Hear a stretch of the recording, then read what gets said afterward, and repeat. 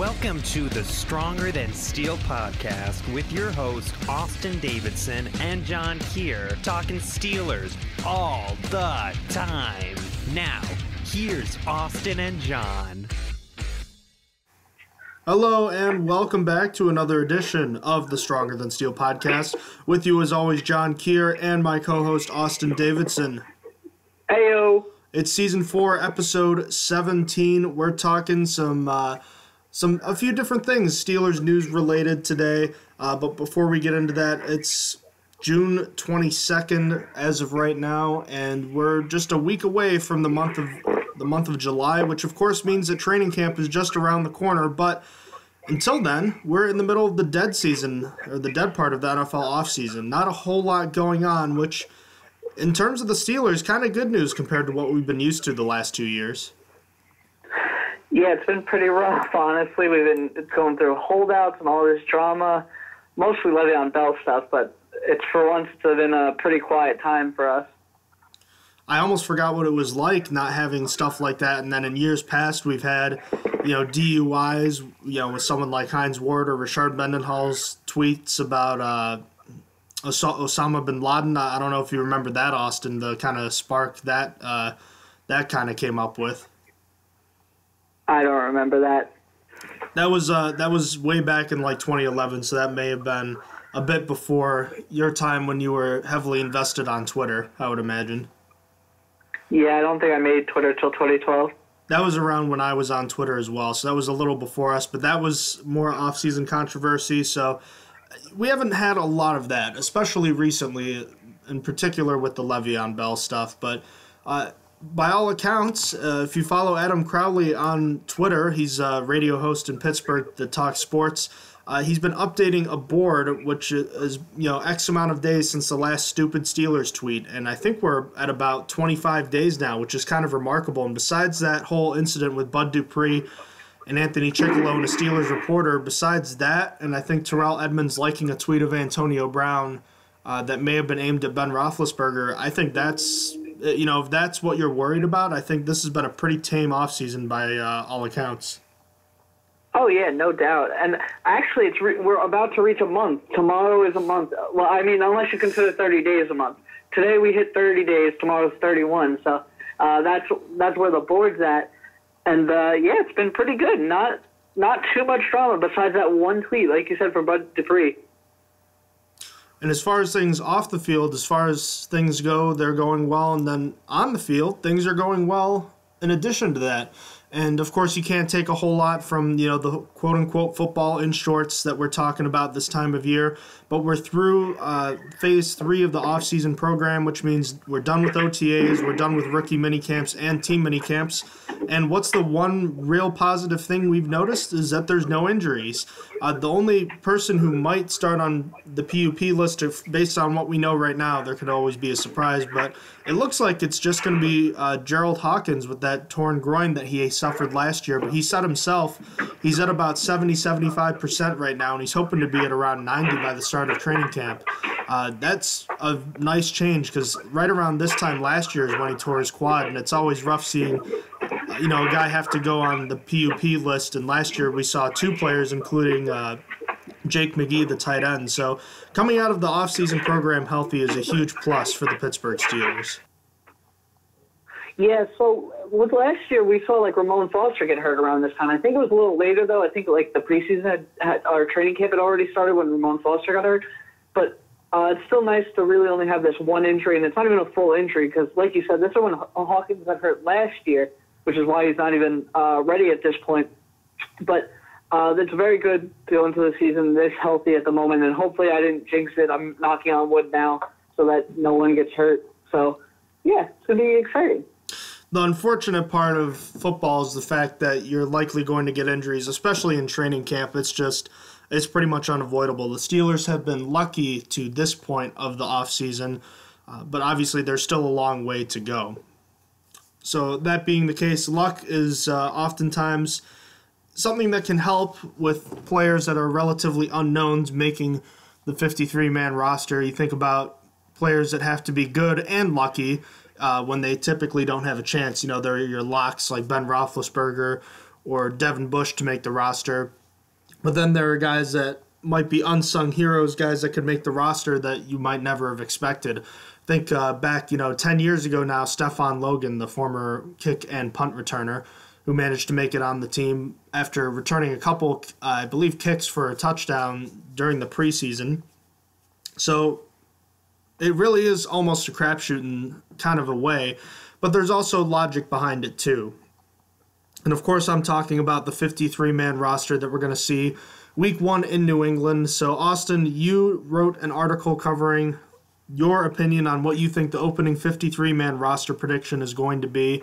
And just a precursor to this, we both know, and I think most Steeler fans know, that the Steelers typically are really active in the trade market and in the free agency / waiver wire kind of action around this time of the season. We see a lot of guys added to the roster. Typically, 2 to 3, sometimes even 5 players make the 53-man roster that were not on the Steelers' offseason roster. So, whether that be a trade or the waiver wire free agency, typically it's not guys that are completely made up of offseason rosters. So that in mind, just wanted to get that out there. I think we're both aware that that is going to be the case. Oh, yeah, there's going to be some guys that we didn't even factor in, that I definitely didn't factor in by the end of training camp. There's probably going to be a new face there that's probably going to make the roster at one of the positions, probably tight end or safety or something like that. So if we're talking positions that are likely to be addressed, let's just include based on who we have right now on the Steelers roster. I have to think tight end is your clear-cut number 1, followed by safety at your clear-cut number 2. Oh, yeah, easily. Tight end right now, the Steelers basically got Vance McDonald and Xavier Grimble, and that to me is it at the moment. I mean, they got a bunch of guys that have to prove themselves, but basically, like I said, they got to prove themselves. They're unproven guys. Safety is a little bit different. Safety, there's at least a little bit of depth there. It's just not great depth. It's not as bad as tight end at the moment, but it still could use a little bit of an upgrade, if I do say so myself. And then if there's a third position beyond that, I'd be willing to say that outside linebacker is one of those you could also be looking at a surprise addition. Yeah, I could totally see that. I'm still rooting for J.T. Jones from the AAF, but I could totally see it because right now it's shaping up for like Anthony Chicklow and Sutton Smith to be like the number 4 or number 3 and 4 guy or 4 and 5 guy. It's not exactly looking great. So I see what you're saying. And beyond that, it's also important to note that this could always change if affected by injury. So, time will tell. But that being the case, let's move into your initial 53-man roster prediction. Let's just kind of go position by position here, and let's address them each as we go. Sure. I'm going to go in the order of my article. And just to get it off quickly, quarterbacks was really easy. It was the 3 that everyone should know and think. It's Ben Roethlisberger, Mason Rudolph, and Josh Dobbs. I would be very upset if there's a surprise at this position because there shouldn't be. Josh Dobbs shouldn't be cut for anyone, any of the quarterbacks that are currently on the roster that are challenging him. So that's just my opinion on it. Do you have anything to say about the quarterbacks? No, only if there's a different name, it means something has gone wrong, whether it's injury or something that requires a suspension of a player, something of that nature. Again, the real story here is the backup quarterback position, and that's something we've talked about already and something we'll probably be talking about throughout much of the rest of this offseason and the preseason. Oh, yeah, definitely. They're definitely going to be fighting out Mason Rudolph and Josh Dobbs. And just to preface something, I'm saying all these guys in the order that I think they're going to appear on the depth chart as well. So just to have that clear. So I have Mason Rudolph as the number 2. But moving on to running backs next, I actually have running backs and fullback, I suppose. I have 5. So the starter is going to be James Conner and Roosevelt Nix. After Conner, I still have Jalen Samuels. I think Jalen Samuels is only gotten better. He said that he's been working on his speed. He might not be faster 40 time, he said, but his cuts are faster. He was saying like he could burst faster. So I think Jalen Samuels is number 2 right now, and then that leaves Benny Snell as the number 3 running back. And so this is where my thing starts to get a little weird. There's been some articles coming out recently, right? I don't know if you saw them. I'm pretty sure Mark Kaboly, I don't know actually how to say his name, a beat writer for the Steelers, he wrote that Trey Edmonds is trending upwards. And then a lot of people followed suit and said that he's been working on his ability to play special teams, and he might be able to be the number 3 while Benny Snell still learns. If Benny Snell isn't ready by the time the season starts, Edmonds could possibly play special teams, and Benny Snell could be a game day inactive. So while he still learns. So I actually have 5 running backs making the roster this year. Do you have anything to say about the running backs? Well, first of all, it is Mark Kaboly from The Athletic, right? Yes, Kaboly from The Athletic. Yeah, well, it's definitely interesting that you're bringing up Trey Edmonds as a potential special teams guy. I can't remember the last time the Steelers kept 4 halfbacks. It certainly has been a while, but your reasoning is sound. I think it's going to be difficult for the Steelers to justify keeping that many when we didn't really see that. We saw a combination of backs used over the course of last season, so it makes more sense now than it did, say, 2 years ago when Le'Veon Bell had 95% of the touches. I don't know. It depends how much the Steelers are planning on using Benny Snell out of the gate. I think a lot of Trey Edmonds' potential of making the roster actually has to do with how far Benny Snell progresses. And by that I mean if Benny Snell is ready to play right away and can get snaps early on, even if it's not a lot, I think Edmonds' roster spot is in jeopardy because they're not going to cut Benny Snell. I'd be shocked. But Edmonds basically needs Snell to come along a little slowly, and for that reason they could then, as you said, make him inactive, and then Edmonds could be a special teamer that's active. Because if you're just going to make Edmonds an inactive player on game day, why even have him around is kind of how I see it. Yeah, it would be kind of strange. You know what's funny is I actually did this list a little bit. I made this list with a little bit of chaos, I'll call it, because last year I was blindsided. I felt, not by the running back position, but with the outside linebackers, only keeping 3 outside linebackers blew my mind. And they still worked through it. So I actually tried to put a little bit of chaos into this in positions where I wouldn't exactly expect it, where it still made sense. It's chaotic neutral. It still makes sense, but I was really against this when I first typed it because I think I might have said it before. I don't really even like running backs that much. I would rather use a roster spot somewhere else, but I felt like this was a good spot for me to add a little bit of chaos and flair into it, where the Steelers could possibly do something different than what we've seen in quite a while, like the 3 outside linebackers thing last year, if you know what I'm saying. Oh, I do, and I like the term neutral chaos. That's the first instance of your neutral chaos in this article.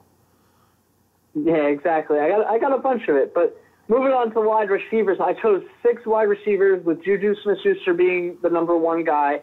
Dante Moncrief coming in at number 2 because he's been impressing in training camp. James Washington I have as a starting number 3 right now. Then I have Deontay Johnson, Ryan Switzer, and Eli Rogers just skids in onto the roster. It was very hard for me because at first I wanted to put 5 wide receivers, but it was really hard to decide because it came down to, do I want Ryan Switzer or do I want Eli Rogers? What ended up happening is as I went further, because I actually had 5 wide receivers at first, I made a decision, and I obviously, as I said, Eli Rogers was the last guy in, so Ryan Switzer had it in originally. But as we get further on, when I talk about tight ends, you'll see how I got 6 wide receivers. But anyway, I think that this position group, I could see this going down to 5. I feel like Ryan Switzer and Eli Rogers are definitely battling for that spot. They're both battling for their positions here because they're both kind of like the same set of gadget wide receiver that both can play special teams. And both show that when both were playing at the end of last season, they were both used as like halfbacks. They were used on the same way. They were used on little short routes and stuff. So they're kind of like pinned against each other right now. If if the Steelers have to choose, it's basically one or the other because they're also slot guys, and Juju Smith-Schuster is probably going to be still operating primarily out of the slot. With there's a lot of reports that Dante Moncrief is going to take the X position as it is. So, and that makes me think that Juju is going to just stay in the slot because that's where he thrives. You see Pro Football Focus say it all the time, like the amount of slot receptions Juju Smith-Schuster has gotten has been ridiculous. He's just really good out of the slot. So that makes it harder for those two to make the roster. However, getting back to it, I do have them both. And just quickly, I'll get back to your opinion here. I just want to say why I have both, just because I'll tie tight end into it. So for tight ends, I only have two tight ends, and that's Vance McDonald and Xavier Grimble. I couldn't give a third roster spot to a true tight end. And I know this is bad because Vance McDonald has a injury history, but this is what allowed me to take an extra wide receiver, is that you're going to be playing with a little bit more 5 wide receiver sets and more wide receiver sets where wide receivers play in the tight end position. Juju Smith-Schuster actually just said recently that he plays all over the field, and he has played in the tight end position, obviously not as a tight end, but so that's what my ideology was. So what do you think about the wide receivers and the tight ends together? Well, things can definitely get jumbled up with these two position groups, and traditionally I think the 6 wide receivers does normally make sense, but you're talking about a problem of redundancy when you talk about Deontay Johnson, Ryan Switzer, and Eli Rogers. All 3 of them are smaller receivers that will probably make a living mostly in the slot. Now, Deontay Johnson can also work on the outside, so that's a little different. But you talk about guys that build and height-wise are more slot receivers than they are outside receivers. In fact, Switzer I don't think has ever lined up anywhere but the slot, and Rogers usually lines up in the slot as well. They're all guys that are shifty and they can make plays, but again, they're not outside receivers, and they can return punts and kicks on special teams, with the exception of Rogers, who's just a punt returner. So what's the problem when you have 3 of the same player here? You'll notice that there's not a player like Darius Hayward-Bay that's a phase special teamer, and I don't mean that where that these guys are returning punts, but I mean that they can't be gunners. They don't assist in other ways on special teams. I think it will be difficult if the Steelers keep 6 receivers to justify keeping Deontay Johnson, Ryan Switzer, and Eli Rogers. And with Johnson obviously having a safe roster spot, being the Steelers' 2nd draft pick this season, I think Rogers and Switzer is the real battle here. If there's a 6th receiver kept, I'm worried, at least in terms of my thoughts, because I'd love to be able to keep Switzer and Rogers. I just think that the redundancy may make one of them expendable. And if it is one, I'm not sure which one yet. I'll need to do more research, but you kind of see where I'm coming from, don't you?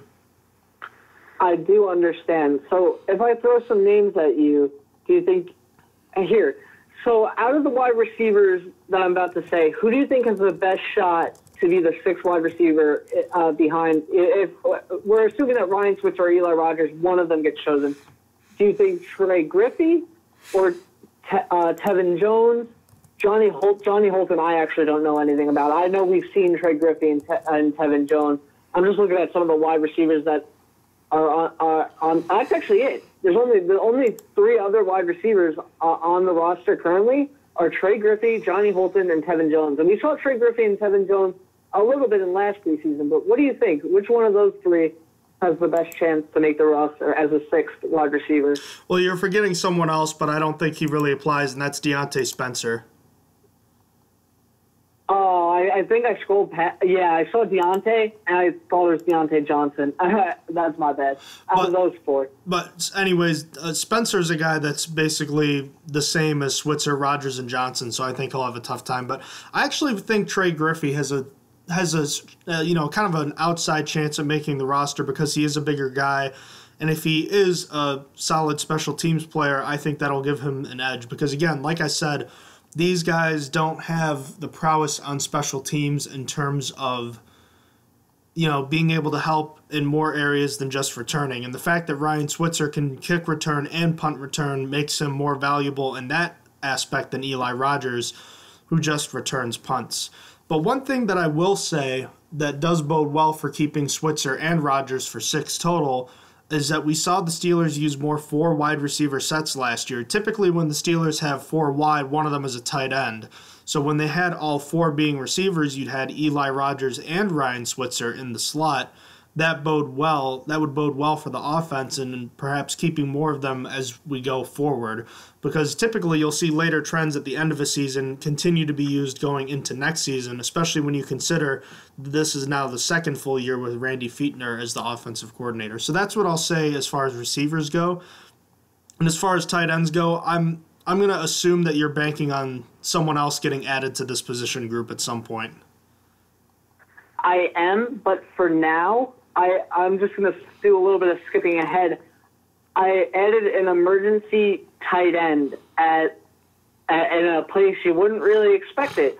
I actually changed it out long snappers in my 53-man roster prediction. I felt like Canada was replaceable last season. I felt like I heard a little bit too many holding calls, and I feel like this is why I said true tight end.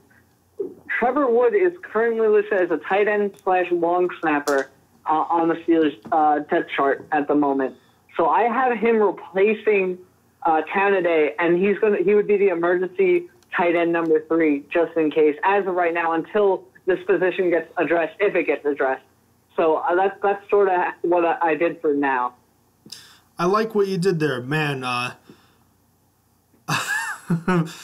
Get Vance McDonald through a week or 2 of training camp and let him play a couple series of preseason, and then just package him up and don't let him play. Exactly, bubble wrap. Just bubble wrap Vance McDonald, even when he's on the field. And you already jumped a bit to special teams, so why don't we just jump to the rest of the specialists before we get back on track here? Any other changes you have at kicker and punter? Obviously, you have Trevor Wood as a potential different long snapper. Yep. So that was actually the only change I had out of the Berry competition that's happening at the punter spot. I have Jordan Berry winning over Barry Min.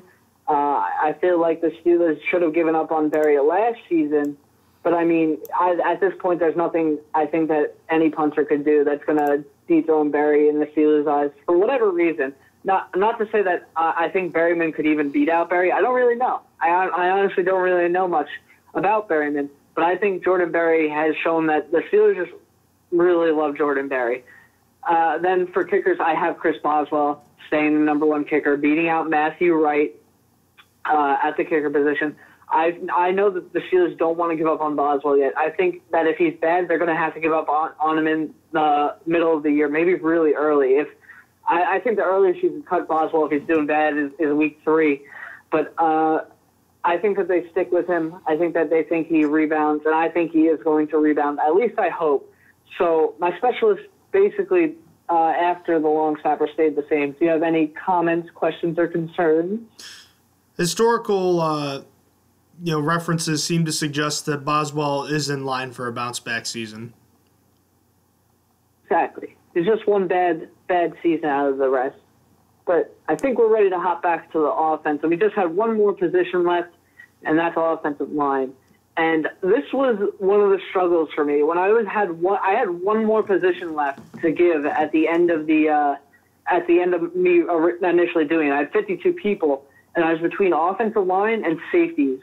I ended up giving offensive line 8 this year, even though they had 9 last year. That was really the difficult decision for me. I really wanted to give offensive line 9 again, but I chose Alejandro Villanueva, Ramon Foster, Marquise Pouncey, David DeCastro, and Matt Filer, obviously going from left to right as the starters.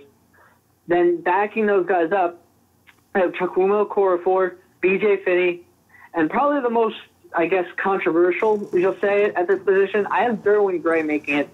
And I'll just start with that.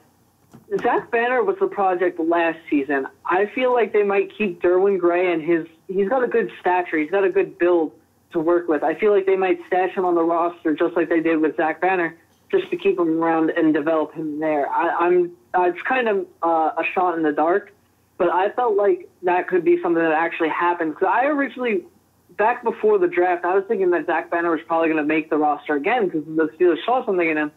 But then Derwin Gray came along, and he's got a lot to work with, sort of like Chukwuma Okorafor when he was drafted, except Chukwuma Okorafor was better, way better than Derwin Gray coming out. But other than that, there's not really much to say here with the starters. I mean, Villanueva's proven, Foster's proven, Marquise Pouncey proven, and apparently voted the best offensive lineman of the Steelers last season because he was the only one that got an All-Pro vote, even though David DeCastro got snubbed, but that's whatever.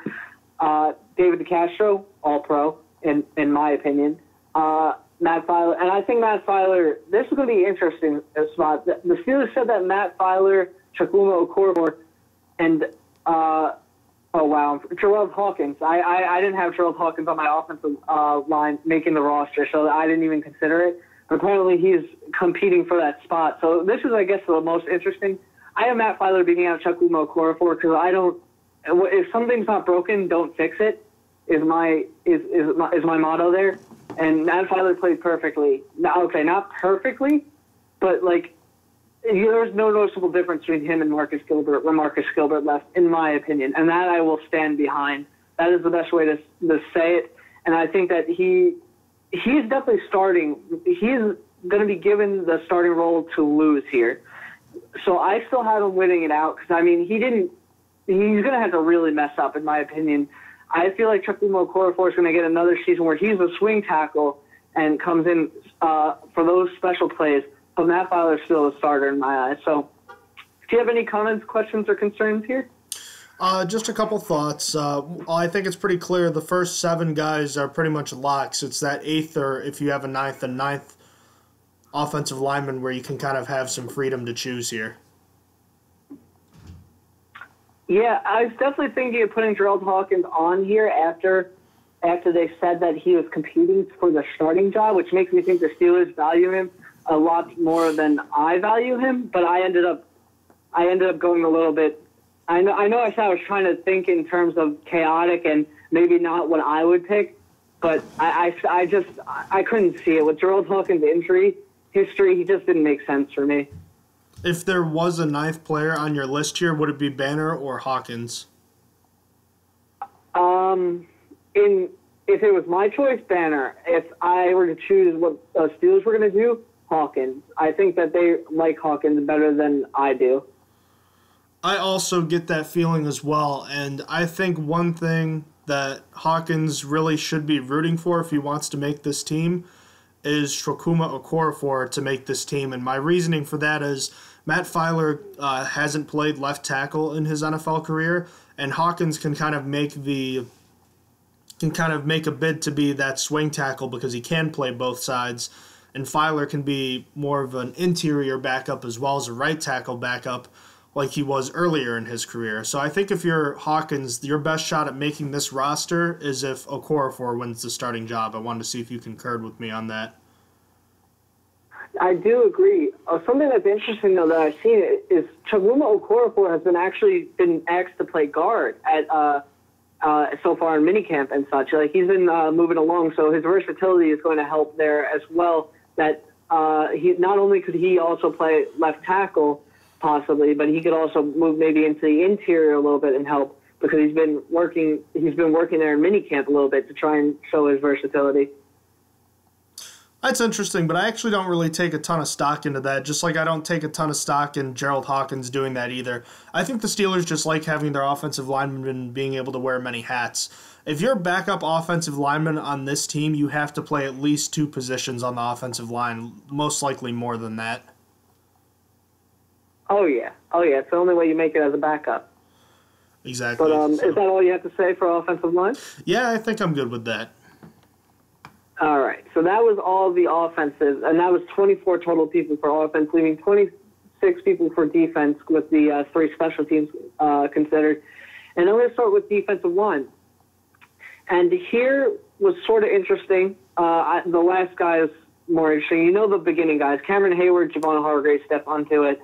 Pretty much a given. The only one of those 3 that you could even maybe consider not making it would have to be something ridiculous and crazy, but you could make a very, very – it wouldn't have a very good argument, but you could say Stephon Tuitt could possibly not make it because the cap charge, but the Steelers aren't making any moves at this time of year. It doesn't matter. Tyson Alualu is after that. I think he is still their best backup. After that, I have Isaiah Buggs, the rookie coming in just behind Tyson Alualu. And then after that, I really wanted to add another defensive tackle, a guy that was going to play in that position. And I was kind of going back and forth with who I wanted. At first, I had Daniel McCullers, and then I actually switched it up and was like, well, let me actually put Levon Hooks here and let me put a defensive end instead. But that would have meant that Javon Hargrave was actually like the only true nose tackle there, and that could really play that position. So I ended up with Casey Sales, who at first I thought was a defensive end, but with the Steelers right now, he's listed as a defensive tackle. Now I'm just kind of building on the AAF guys' hype. I'm trying to get some AAF guys on the roster, and I thought that Casey Sales actually did pretty solid last preseason. He didn't do enough. I thought Levon Hooks outplayed him, and I thought Levon Hooks was going to beat out L.T. Walton last year. But this year, I think Casey Sales edges out Daniel McCullers, which would be a feat in itself because the Steelers have been in love with Daniel McCullers since they drafted him. They wanted him to develop into something for a very long time, and they've held on to him with that hope in mind. But really, that was really the only interesting thing to talk about there. Do you have anything to say about the defensive line? Well, I mean, I'd love to see Casey Sales, one of the best players on the defense of the Birmingham Iron, my favorite now defunct AAF team. But you really think they're going to part ways with their long-lost love of Daniel McCullers this time? It's very hard, but I think they are. I think Casey Sales is going to impress them so much that he's actually going to beat out Daniel McCullers for that last spot. I hope you're right. Me too, dude. But moving on to inside linebackers. I have only 4 this year, and that's going to be Vince Williams, Devin Bush, Mark Barron, and Tyler Matakevich. Really no surprises here. Tyler Matakevich is a special teams ace. He's one of the best special teamers, at least in the AFC, I would say. He gets a load of tackles. He's blocked kicks before, and he's a very good asset on special teams. Not who you want to see playing inside linebacker at all, but that's why Vince Williams, Devin Bush, and Mark Barron are there. And you're also going to have Ryan Shazier on IR, if I don't have to say that already. But, yeah, really not much surprises there either. I guess the only surprise is that I have Devin Bush beating out Mark Barron for that second starting spot. I feel like Devin Bush is going to be thrown in there almost right off the bat. I feel like he's good enough that he's going to be thrown right into the fire. What do you have to say about the inside linebackers? Well, I just want to say how nice it is to have options like 3 potential starting inside linebackers between Vince Williams, Devin Bush, and Mark Barron. It's really nice when you think about the change, between now and 365 days ago when we were talking about John Bostic and Tyler Matakevich as being the starting inside linebacker alongside Vince Williams. Yeah, it was Tyler Matakevich's job to lose at this point last year. It's kind of crazy to think about, and then he lost it. It took all of 9 snaps in the preseason? Yeah, it didn't take very long. They both looked really bad in preseason. John Bostic didn't do as bad after the preseason, but I remember coming out of preseason being very, very scared. I don't really think it's that much of a leap to say Devin Bush is going to be the starter day one. Look, it's not like it was 15 years ago when Troy Polamalu was drafted. These guys play right away. I mean, shoot, you think about the Steelers' defense, 6 of their starters, or their presumed starters, are going to be first-round picks. 8 of them, if you include the first-rounders, are first- or second-round picks. And you've got Steven Nelson, a former third-round pick. Javon Hargrave, a former third-round pick. That right there, that's 10 guys. And then you've got Vince Williams, your 6th-round pick.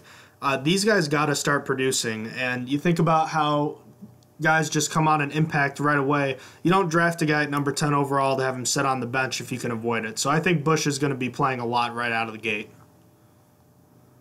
Yeah, I totally agree with that. That's why I have him as a starter over Mark Barron. I think that Mark Barron's still going to get some play time, though, maybe in some special packages.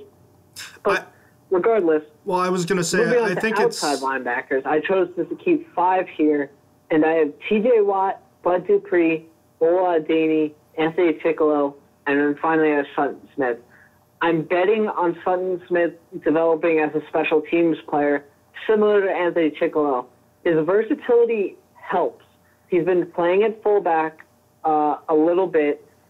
It just doesn't help a lot because, first of all, the fullback position is already underused with the Steelers. I've been wanting Roosevelt Nix to get on the field a little bit more, but it's been very hard to get him on the field when there's so many other good players. There were so many other good players on this team, and it's just that means Son Smith is never basically ever going to play fullback. It's just really how it is. So that versatility helps in some sense, but what really matters is if he could play special teams like Anthony Chickillo or Tyler Matakevich. And that's what I'm betting on. I think he's going to make the roster because he could do that, and I feel like he's going to impress enough playing in training camp on defense that he is going to be the fifth outside linebacker taken. After that, I think T.J. Watt and Bud Dupree are going to be the starters to start the year. I do think Ola Adeniyi is going to have the shot to take Bud Dupree down for that starting role, but it's kind of hard to say right now because Ola kind of got to play like 5 snaps, looked really good, and then the Steelers shut him down for the rest of the year. Essentially, they put him on.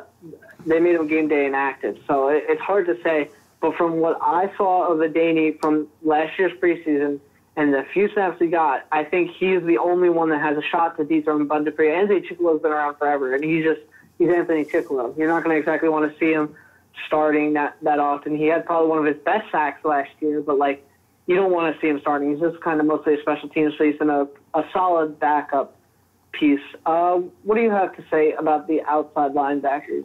I had one quick thought on the inside linebackers. I know you didn't make one. I mean, you weren't really asked to anyhow. But if you were keeping a practice squad, would you have the Ulysses Gilbert III on it?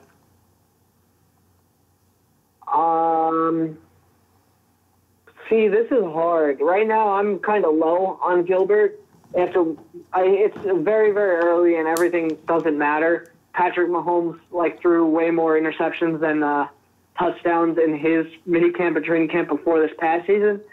But I have been very unimpressed with Gilbert. I guess because he's a draft pick. It's very un-Steeler-like to just cut a draft pick, especially not even a late round. So I do think that Gilbert will make the practice squad, but it's begrudgingly. I haven't liked what I've seen. All right. And then as far as the outside linebackers go, look, you've got your starters in place. I can't say I've seen enough from Ola Adeniyi to justify having him even make a run at the starting job. I know he played well in the preseason, but that doesn't mean a lot to me. 8 snaps in a defensive season does not equate to earning a chance at unseating a starter. I mean, time will tell, but we'll see. And you already covered Anthony Chickillo, special teamer, and Sutton Smith, I think, is going to be a game day inactive, someone that comes up due to injury. It's nice that he has that background as a pass rusher and as someone that can be a dual threat as a potential fullback due to injury, but I don't think he's going to be much more than a complementary replacement piece due to injury, but I think you got that pretty much on the money. Yeah, no, I totally see that. But after outside linebackers, we have cornerbacks, and cornerbacks was a difficult one for me. It was really what did I do with Brian Allen, Artie Burns, Cameron Kelly? How did I balance all of that? And what it came down to was I chose the last 3, or I guess the last 2 are most important. So out of the 6, the last 2 I chose were Cameron Sutton and Cameron Kelly. Brian Allen and Artie Burns get cut in this scenario, and that leaves the starters as Joe Hayden, Steven Nelson, Mike Hilton, the first guy off the bench, Justin Lane, then Cameron Sutton, and then Cameron Kelly, just to reiterate there. I just feel like Brian Allen's done. His developmental time with the Steelers should be over. I feel like he hasn't shown enough, and I think Cameron Kelly's going to be that new developmental guy.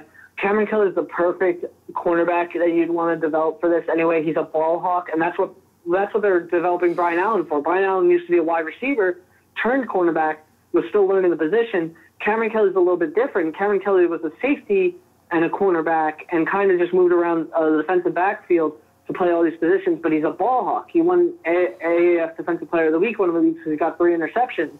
So I feel like he makes perfect sense to be that developmental piece that Brian Allen was instead of Brian Allen, because we know that Brian Allen isn't really going to be anything else than what we've seen, and at least in my opinion. After that, I think Cameron Sutton has shown that he is better than Artie Burns. And I feel like Brian Allen just doesn't compete for the defense. Cameron Sutton and Artie Burns at least could say like they had defensive snaps or meaningful ones. And so I think Cameron Sutton edges out Artie Burns in this scenario because I feel like he's just played better. I mean, we thought he was going to be even better than we expected this year. He didn't really get to be used much. He kind of disappeared and sat on the sidelines. But I do think that he's still useful on this team. He's a very cheap option. And that, as a number 5, that's actually pretty solid. I'll take that any day of the week. Justin Lane, I think, is automatically number 4. Maybe that's not fair to Cameron Sutton, but I feel like Justin Lane was brought here for a reason. He was drafted pretty high, so I feel like he's going to end up as the number 4 coming out. And then the 3 starters are basically make perfect sense. Joe Hayden's the best quarterback on the team. Steven Nelson was added to be the ball hawk that the Steelers didn't have last year. And Mike Hilton's coming back from an injury where he wasn't feeling 100% all last year, and he's still one of the best slot corners in the league. So hopefully Mike Hilton gets paid soon. Do you have anything to say about the cornerbacks? I think it's interesting that you have Cameron Kelly as a cornerback because I feel like if he's making this team, he's going to be a safety. That's just kind of what I think about him. I think because I felt like he excelled as a cornerback in the AAF, and I guess I can say it's different. I think everyone could say it's different. In the NFL, it's much harder. But I feel like he offers that versatility. So I'm listing him as a cornerback, but really on the roster, he'd probably be listed as a DB because I think he could play both if he was asked to. I agree with you in that regard, but I think because he's played first-team safety reps, now that was due to injury, but because of that, I just feel like that's kind of, if he had to be slotted somewhere, that's where he'd go, but that's kind of my thoughts. I don't really have any issues per se. I'm just kind of curious that you didn't keep Artie Burns because just the way I see it is the fact that he's been kept this long means that unless if he has a god-awful camp, and by all accounts he excels at training camp, I don't see him getting cut. The last time the Steelers cut a first-round pick that hadn't gone through 4 seasons with the team was in 1998 with 1996 first-rounder Jermaine Stevens failing a conditioning test. So ever since then, the Steelers have never had a first-round pick get cut before their rookie contract ended. And I think it's going to take a lot for that to happen.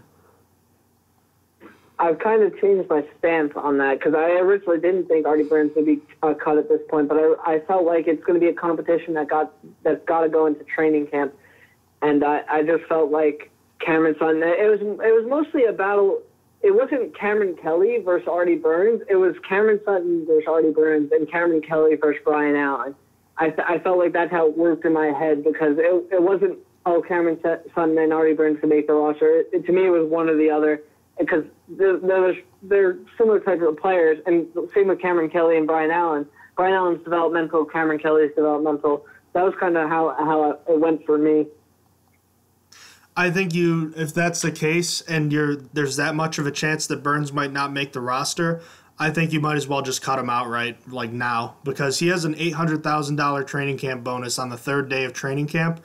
And I'm not going to pay a guy that much money who, 50-50 might not make the team. That's fair, especially with how little salary cap the Steelers have. That's just me, though. It could be interesting. That's absolutely true. Now, say Artie Burns does make the roster. I think it's fair to say that either him or Sutton's going to be the first man off the bench and not Justin Lane. I have a feeling they're going to bring him along slowly.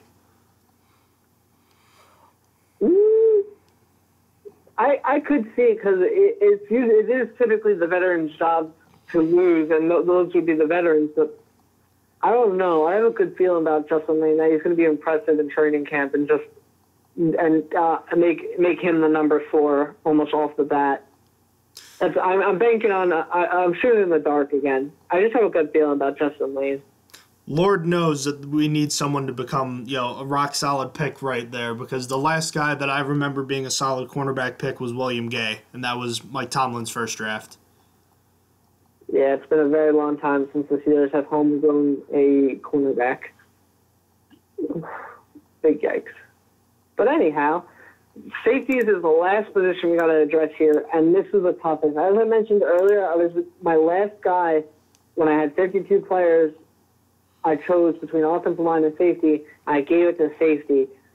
So that last guy, the last person I had on the roster was Jordan Dangerfield. I was very, very, I didn't know what to think. I really was going back and forth, and what ended up tilting in his favor was I felt like you needed more defensive players for special teams than you would have needed offensive players because they wouldn't have contributed as much. So I chose Jordan Dangerfield as a special teams option, but that's not the only sort of controversial safety I chose.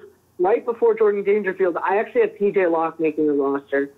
He was paid a hefty almost $100,000 signing bonus as an undrafted free agent, which usually is telling if you really want a guy like that.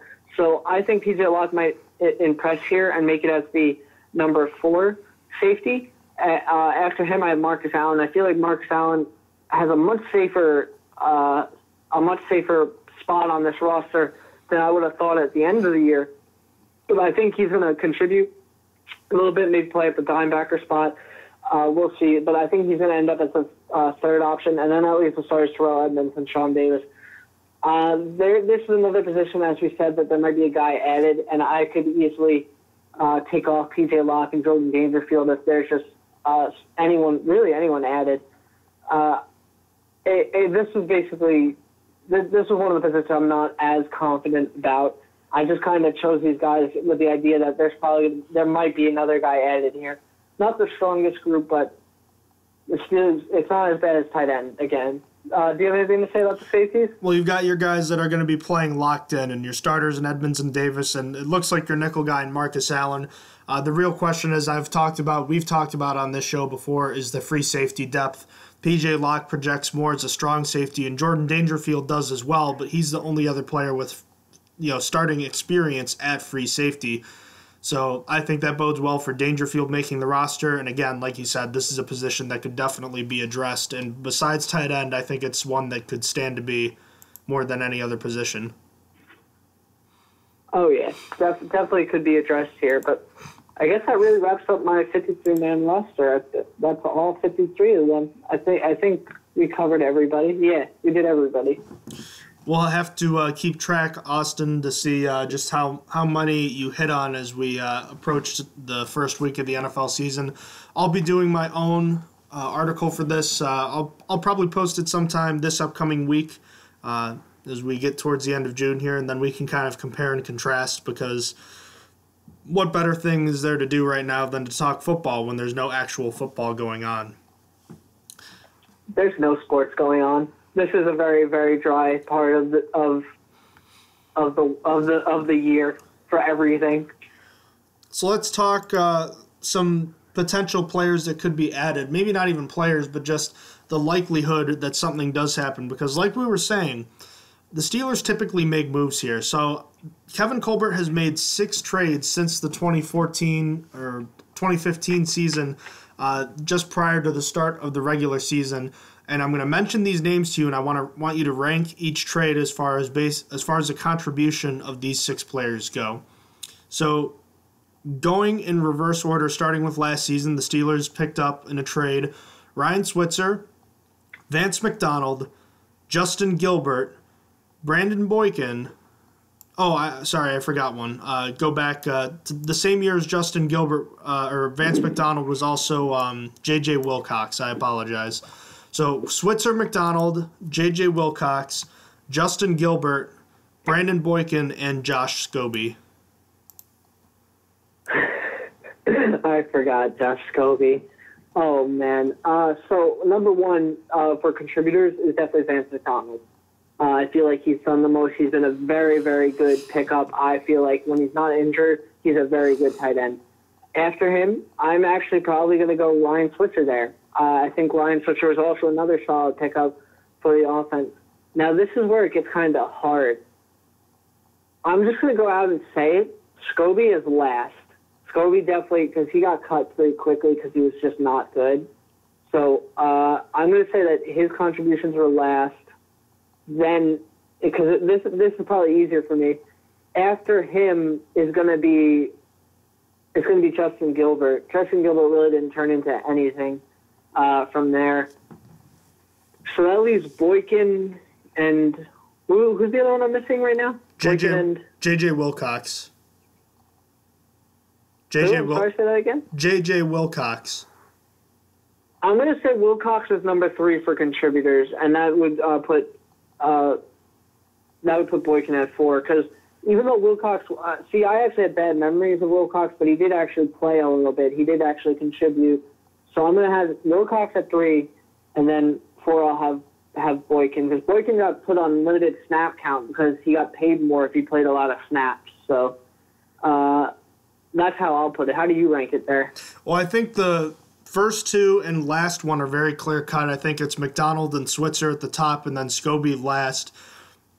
Just based on what I remember, I'm going to have Brandon Boykin at number 3 just because he did end up starting at the end of the 2015 season and was a significant upgrade over Antoine Blake and started in a playoff game, so I'll have him there.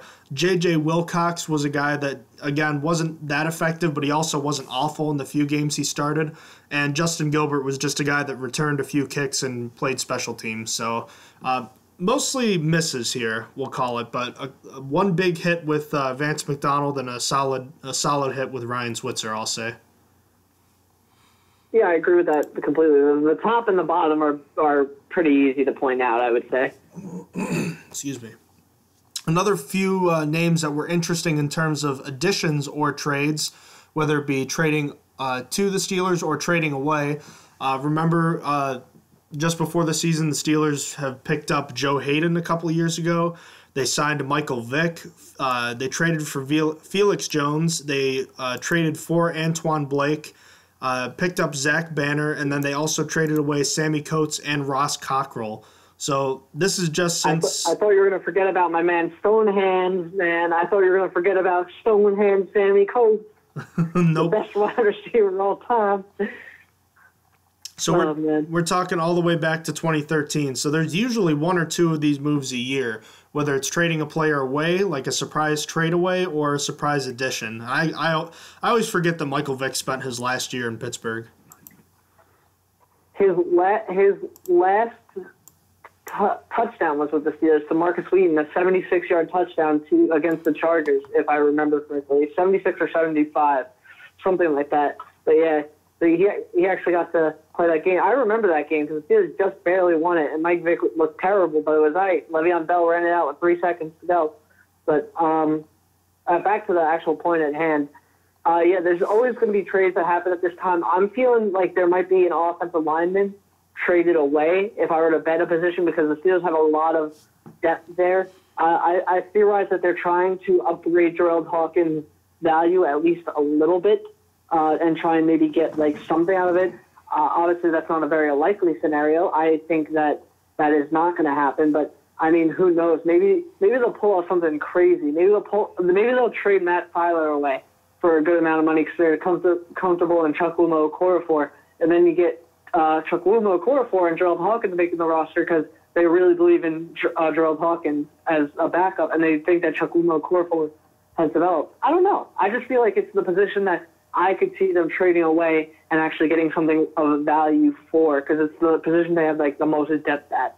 Other than that, I really don't know what position they would trade away. Maybe they could try and get something for Eli Rogers. I would kind of feel bad if Ryan Switzer got traded. I won't lie to you because, I mean, the man's like said that getting traded away from the Raiders was like the lowest point of his life. He didn't think he was going to hit anywhere. And then the Steelers made him in his home, and I'd feel really – I know every player has their own story, but like I'd feel just really bad about that if that happened. So I don't actually know another position. What say you, my friend? I have no further comment on the matter. As far as players that could be extended, we know the Steelers like to do this around this time of year. There's 4 players that could potentially be extended. I want you to rank them in terms of priority, and then we can talk about which one seems most likely in terms of individual analysis. So the 4 players are Javon Hargrave, Mike Hilton, Joe Hayden, and Sean Davis. Those are the 4 guys that could be extended based on what the Steelers typically do with the 1 year out, and just who you think is most likely and who you think deserves it the most. Okay, so by most likely, but most likely I'm going to go Joe Hayden, Mike Hilton. No, Joe Hayden, Javon Hargrave, Mike Hilton, Sean Davis. By who deserves it the most? Javon Hargrave, Joe Hayden, Mike Hilton, Sean Davis. No, I see that's hard. So in my opinion, I think Mike Hilton should be paid right now, immediately before he hits the market, because he's still young and still has time to play. Joe Hayden is getting older, but he's still playing at a high level, and he's still the best cornerback, so he needs to get paid. Now, the problem comes, Javon Hargrave is a great player. He plays really well, and when he comes in, and that's the problem. The Steelers don't typically get him on the field a lot, which is kind of concerning. It's not that I want him to go, but I could easily see him going because the Steelers don't even use him that much in the grand scheme of things. I'd have to get a look at the percentage of snaps played again, but he has a really low percentage of snaps played for how good of a player he actually is when he is on the field, for the pressure he creates and how many sacks he got. I mean, he finished with 6 sacks last year, which is pretty solid for when he played. Then Sean Davis, I just think unless Sean Davis is taking a cheapish deal, it's basically time to move on from that. He doesn't really deserve one. He's just been average to below average wherever you rank it. So if he's asking for a lot of money, it is what it is. It's probably time to move on after this season. But yeah, so that's how I rank it, I guess. I definitely think Davis is last in both regards. I mean, you just said it. He really hasn't. He's been okay, but he's hardly warranted a high payday, if you will, which he's likely to demand on the open market. Yeah, the safety position is kind of broken at the moment. I mean, what's his face? Landon Collins kind of fixed it a little bit, but I don't know what. You could get right now. You could get a better free agent than Sean Davis. I think the Steelers just can't afford it. Trey Boston's still a free agent, and he played great last season. And like you always see, I keep seeing the Pro Football Focus stats about him. So like really, right now, the Steelers could get a better safety than Sean Davis if they had money. I'm going to go with most likely to get done is Joe Hayden. I think he is the Steelers' best corner. He's the Steelers' best cornerback. There's no debating that.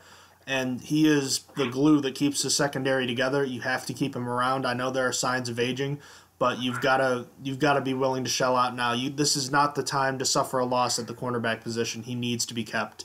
Javon Hargrave, I'm actually going to say is second on this list in terms of need. There aren't nose tackles like him in the NFL. He's a rare mix of size and athleticism, and I know that he doesn't play a ton, but the fact of the matter is when there are injuries to Cameron Hayward or Stephon Tuitt, he has stepped in, and there hasn't been much of a noticeable loss with those guys. The other thing to consider, especially in Cam Hayward's case, is he's not getting any younger. Him and Stephon Tuitt have played a very high percentage of snaps over the course of their careers, and if there's a point where they're going to start breaking down, which could be soon, you're going to want a guy like Hargrave who's well in his prime and is an athletic and tough guy that has proven experience as a pass rusher and run stopper. I think keeping Hargrave is important, and I don't think it's going to cost that much either. I think finding a guy to replace him will be difficult, so I think he is important to bring back. And Mike Hilton I have third on both lists just because he definitely does deserve a new contract, but his play at the end of last season really just left a bad taste in my mouth, even if it was driven by injuries to him. I need to see a little more from him before I give him another contract. And if I'm the Steelers, I don't necessarily feel like I have to give him one right now in terms of a very long-term deal. I think you might be able to get away with waiting until next season either. And to Hilton's credit, he's been a very good soldier about it. I mean, not that he has much of a choice. He's an exclusive rights free agent, but I think he's handling it very well. And, hey, the best thing you can do, like Alejandro Villanueva told him, is you just bet on yourself, you know? Yeah, and it worked out. And Villanueva wasn't like a bad person about it. He just he waited and he bet on himself and it worked out. And that's what Mike Hilton's doing. Mike Hilton said he hasn't even thought about holding out, which is nice to hear. So it's kind of dope right now. Couple quick hitters. Marvin Lewis is unlikely to return to the NFL. Probably a good move for him, huh?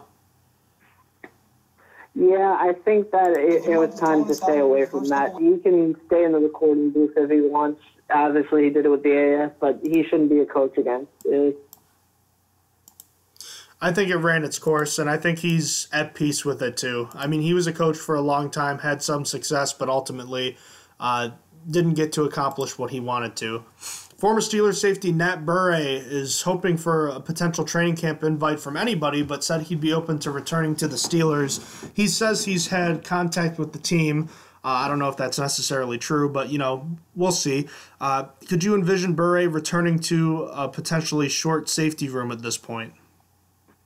I was unimpressed with Burre when he got there, to be honest. He was supposed to be a special teams ace, and I felt like he wasn't even that good on special teams. And when we saw him in preseason, he looked bad in preseason, and that's not a very good sign. So I'm not really rooting for it. I feel like he's on an improvement at this point, so I'm not for it at the moment. Barring significant injuries at that position, I hope they stay away from it. Look, he's just a defensive liability, and his saving grace as a special teamer was not really all that helpful last season, like you said. So I think this is a situation where you just move on. Former Steelers outside linebacker Arthur Moats announced his retirement last week. The former Steelers, Bills, and Cardinals linebacker spent 10 years in the NFL, playing 5 with the Bills, 4 with the Steelers, and last season with the Cardinals before an injury suffered in the preseason cost him his season. Moats was really one of the good guys on the team, and there's been some talk about him potentially, if he were playing right now, that he could potentially be the second best player or second best outside linebacker on the team, which is sad, but also I wouldn't even say that far-fetched. So what do you think about that potentially being the case and just Moats' career in general? I still think Bud Dupree would play slightly better personally, but I mean, you could definitely make an argument that Arthur Moats would be the second best outside linebacker on the team behind only TJ Watt. So that's what I think. And like you said, in terms of his retirement, Moats is just a good person. Like, overall, he's a very good locker room have. It was a shame that his career went out on an injury like that, but, I mean, he had a good, long career for an NFL player, so I hope he enjoys retirement. I apologize. I take it back. He only played 4 years with the Bills as well, so this is a 9-year career. Moats, I don't know if you remember, his most famous or infamous moment was knocking Brett Favre out in a game in 2010 at the University of Minnesota's football field that ended Brett Favre's consecutive start streak at 297. Yeah, I do remember that. I feel like we actually talked about Arthur Moats' retirement on last podcast, now that you say that. Well, just in case we didn't, I actually don't remember if we did either, but I wanted to make sure we covered it. I actually think there's a legit reason to think that Moats might be a better pass rusher than Bud Dupree. In the 4 seasons, Moats was a linebacker with the Steelers. He started games in the first 3. His final season, he played in 14 games, didn't start any. He didn't have any sacks. But in his 2014 through 2016 seasons, he started 9 games, 11 games, and 5 games, and finished with 4, 4, and 3.5 sacks. I think it's likely to think that if he had 16 starts in all 3 of those seasons, he'd surpass 5 sacks. And remember, Bud Dupree had 5.5 last year. Yeah, so you make a good argument there, and probably Arthur Moats contributed more in the run-stopping game. So maybe he would be the second-best wide receiver. I'm sorry, linebacker. I don't know why I said wide receiver. It'd be interesting to think about, too. I suppose we could always analyze that a little more going forward. But one last thing, Maurice Jones-Drew ranked the top 32 running backs in the league, and James Conner was ranked 14th. I know we're biased, but I think that's a little low. Where do you think James Conner actually does stand in these rankings? Well, without going through it, my guess is James Conner probably stands at 7 or 6. I felt like half of what Maurice Jones-Drew said. I don't know why. Maurice Jones-Drew always has bad opinions against the Steelers. He really doesn't like the Steelers for whatever reason. They're always underrated with him. But some of the running backs who were ranked ahead of him were kind of stupid. I understand some. Obviously Alvin Kamara I think is a better running back. Todd Gurley is kind of a toss-up, but I would still say it at the moment. Ezekiel Elliott, Saquon Barkley is I want to say he's unproven, but I mean, Saquon Barkley ran hard behind a really bad offensive line. So I think right now I'll take Saquon Barkley over James Conner. So that's like 5 right there. But, like, that's really it. I think Maurice Jones-Drew had Nick Chubb over Connor, like a bunch of other guys. I was like, why? I think James Conner's better than that. I think James Conner sits at 6 or 7, maybe even 8. What do you think? Well, let me go through all the guys who are above him right now, and you tell me if he is better or as good or worse than this player. So we mentioned Barkley. I'm going to go with he's worse. Like, worse than Barkley. Like, Barkley is better. Who are we saying? Oh, okay. James Conner's worse than Barkley, yeah. Kamara is better. I'm saying James Conner's worse. Sorry, I went reverse. I'm trying to say, like, Alvin Kamara is better than Connor. That's just kind of how I said it. Okay. Ezekiel Elliott, I'll go Elliott over Connor. I'll go Elliott over Connor as well. What about Le'Veon Bell? That's a tough one. Like, I don't even know where to rank that one, because if you compare Le'Veon Bell's last season to James Conner's last season, you look at touchdowns, you look at yards per carry, you look at his yards per catch, they're all better. But like, I know if you say this to any other fan, you're a salty Steeler fan. But I want to say that James Conner is better than Le'Veon Bell. I'm gonna say it. They're different types of players, and they do other things good. I know that Le'Veon Bell his pass blocking is missed. His pass blocking is incredible. It's probably the best in the league. So that's something that he probably didn't lose. However, you look at Connor, what he does different is he gets those touchdowns. He gets the important plays that I think Le'Veon Bell only finished his last season with 6 touchdowns when James Conner didn't even play a full season. He was at 15 touchdowns. Like, that's ridiculous. And you also look at their explosive plays. Le'Veon Bell just isn't that fast of a player. It's harder for him to get those explosive plays. Meanwhile, James Conner had basically as many as Le'Veon Bell had in his entire year before half the season was over. So they just do different things good, and they kind of mirror each other. It would have been really it really would have been cool if they were a running back tandem, because they would have been for longer, I mean. They would have been good together, but I'm going to say James Conner is better.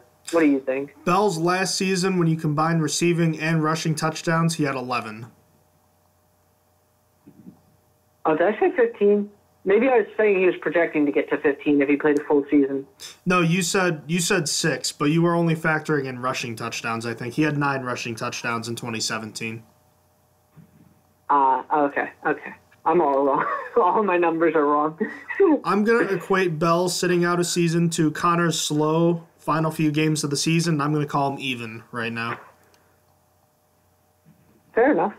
Christian McCaffrey, I think I have him over Connor right now. I have Christian McCaffrey over Connor as well. His second season with the Panthers was incredible. Okay, so right now we have 1, 2, 3. We have 4 over, and we have 1 tied. So right now he's tied for 5th. Todd Gurley, I'm going to have as even with him as well. Yeah, because my opinion on Todd Gurley, it's really weird right now, because like, I don't know if Todd Gurley's going to recover from this knee. So I'm going to say even as well. Melvin Gordon, I'm actually going to have ahead Connor. So I'll have him at 6 now with that. Did you say Connor was ahead of Gordon? No, other way. I have Gordon ahead of Connor, personally. That's just me.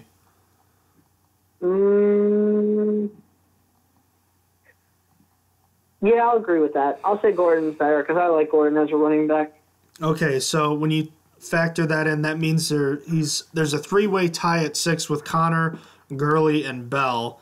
And then behind him, I'll go through the rest of the top 10. I have Mixon, Chubb, and Cook, and I have all of them worse, including Sony Michel, who's there too. But I have all of them behind Connor. So I think Connor fits in nicely at 7. Or 6. Dalvin Cook. Jeez. Who's man think he is? Yeah, no, I think 6 was the perfect spot. I called it pretty good. Yeah, you did. So, all right. Well, that'll. I think that's pretty much all I have to talk about at this point. Is there anything I'm missing here? I just had one more. thing to bring up. It was sort of like a surprise, so don't feel bad that I'm putting you on the spot. Do you happen to know who the third highest paid Steeler is right now on the entire roster? Third highest? You mean like average annual per year? Average annual salary, yeah. Okay. Well, it's obviously not Ben Roethlisberger. I don't believe it's Cam Hayward or Stephon Tuitt. Bud Dupree's on the $9.2 million. It's not Bud Dupree. No way. It is not Bud Dupree. You actually said his name already. Oh, so it's Stephon Tuitt then. It is Stephon Tuitt. Now, something interesting I've been looking into, because Post-Gazette wrote an article that I think started with that exact question. Is Stephon Tuitt, I think it's actually asked, who is the third highest paid Steeler, and are they actually worth it? And I'll be honest with you, I didn't read the article because I didn't want to get influenced. I wanted to make my own decisions here. And I just want to throw some stats at you and stuff and see what you think, because I think there's a possibility in coming years. I think that Tuitt almost has to have a pretty good year this year to secure a spot on the roster next year, because next year you're going to have to start talking about paying T.J. Watt and Juju Smith-Schuster, and I'm pretty sure Stephon Tuitt might become a cap casualty because of that. So what I was looking at is two similar players, one being Stephon Tuitt, obviously, and the other being Akeem Hicks, the Chicago Bear. Stephon Tuitt is being paid a higher annual average value by just like $50,000 than Hicks. However, when you look at their stats, Hicks blows Tuitt out of the water, which is just something that concerns me. So you look at Hicks' stats from last season. He had 5 pass defense, 3 forced fumbles, 7.5 sacks, 55 tackles, and 12 of those being for a loss. And you compare that to Tuitt's stats, to which, granted, Tuitt actually did only get to play 14 games compared to Hicks' 16, but it's still not, they don't really stack up. So Tuitt got 4 pass defense, no forced fumbles. So keep in mind that Akeem Hicks had 3 of those, 5.5 sacks, only 45 tackles, only 7 tackles for a loss. Something I also didn't go over was the quarterback hits. I actually think that's the one area that Tuitt edged him out, where Tuitt has 20 quarterback hits compared to 16 from Stephon Tuitt. So I found it sort of interesting because the Post-Gazette raised this question, and I started thinking about it, and that's a problem. Do you think that Stephon Tuitt could be a casualty after this next season? Because, like I said, you got to keep Juju Smith-Schuster in Pittsburgh. That's just what's going to happen. It's got to happen. T.J. Watt, I very much want, and I think he's actually probably the better player than Juju Smith-Schuster, if I'm being honest with you. But Juju Smith-Schuster means a lot more to Pittsburgh right now, in my opinion, for other reasons than just his play. So I feel like he's got to stay in there. And we're approaching a $20 million quarterback, wide receiver market, where Michael Thomas or Julio Jones might be the first $20 million wide receiver in just a few weeks. So we're talking about, obviously salary cap goes up every year essentially, but do you think, sorry, I gone on a tangent. To get back to the question, do you think that Stephon Tuitt could be a cap casualty after this next season? No. I'm going to tell you why, though, and it has less to do with what you just said and more so to do with just how rare it is for the Steelers to cut someone with 3 years left on their deal.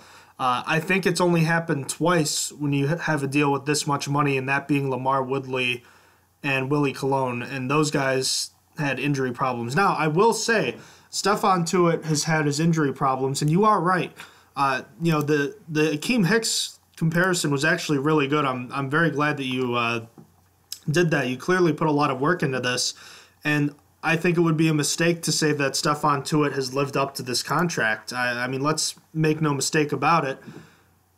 Tuitt has been, would you say adequate, maybe even a slightly above average defensive lineman? Yeah, but something I forgot to bring up just quickly is just to let you know, he is a top 50 paid defensive player in the entire NFL as well, and top 25 defensive lineman.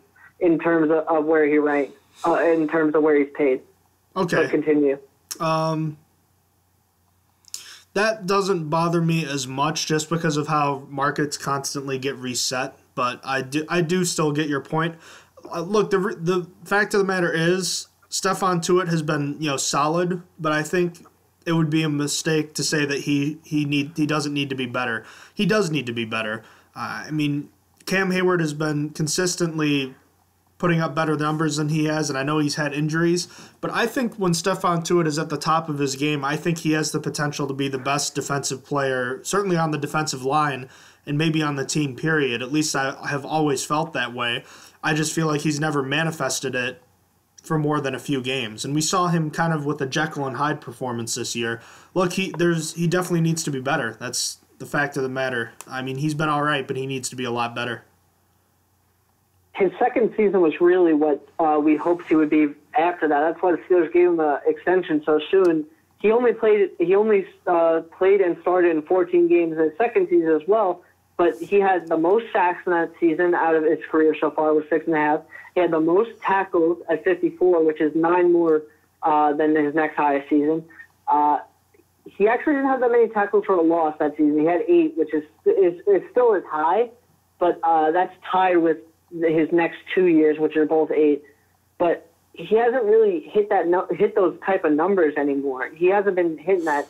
And I think part of the reason was he had a slow start this past season. I remember being so frustrated after week 4, and then he turned it on, and he was really good again, and we saw what he could do. He's just got to be able to be that consistent player, and that's just why I'm worried. I feel like there's got to be numbers that he's got to hit this season. Otherwise, I think I think he could be a cap casualty if he doesn't hit at least 5.5 sacks this next year as well. If he hits under that, it's just I can't really justify having a player being paid that much, the third highest paid player on a defensive lineman, when Akeem Hicks is being paid less. And that was why I brought up that comparison, the same position and such. He's got to hit at least 5.5 sacks. Probably he's got to hit 43 tackles and something around there for me to be happy with that. If he hits underneath either of those, I'm going to be pretty unhappy next season. Well, what's been the biggest problem with him and Bud Dupree the last few seasons and basically most of their careers? Finishing, yeah. Finishing. Always finishing. Because, I mean, you look at his pressure numbers, Stephon Tuitt especially, Stephon Tuitt's pressure numbers are better than anyone else's on the team. I mean, he's getting to the quarterback, he's just not completing the play. Exactly. That's the problem. Him and Bud Dupree said about himself, he could have had 10 double-digit sacks if he just finished the play. Tuitt could probably have been up to 15. Tuitt's always by the quarterback, which is something I guess I couldn't consider into this figure. I don't know Akeem Hicks's pressure rate. It's actually probably lower than Stephon Tuitt's, but still. Coulda, woulda, shoulda, man. Got to make the plays. Yes, sir. Well, that's just what I wanted to bring up. It was just a random thing that Post-Gazette asked the question, and I was like, wow, that's interesting. I should go and read the article now. I waited to read it until I got what I said out, because I don't even know if they said if he's worth it or not. Well, that was a very enlightening conversation, and I appreciate you bringing that up, because that was certainly something I enjoyed discussing, something I'm thinking about now. Yes, sir. Alrighty, that is going to wrap things up today on the Stronger Than Steel podcast. Next week, I'll be posting my 53-man roster prediction. We'll be breaking it down back on the podcast. Also got another special article coming up talking about Super Bowls because, that's the ultimate goal every football season. And until training camp, not a whole lot to talk about. So I'll be ranking every Super Bowl game that has been played so far, and I'll be releasing the article in parts, starting, of course, with the bottom, starting at 53 and working our way up to number 1. So just something to keep you guys excited about. Until then, Austin, thank you as always for joining me, and you have a terrific night, Steelers Nation. Thank you for joining us again. Great to talk to you guys and get some feedback from you. We always appreciate it. So thank you, as always, for listening to the Stronger Than Steel podcast. Have a good night. You have been listening to Stronger Than Steel podcast. Thank you for joining us today, and don't forget to check out our website listed in the description below.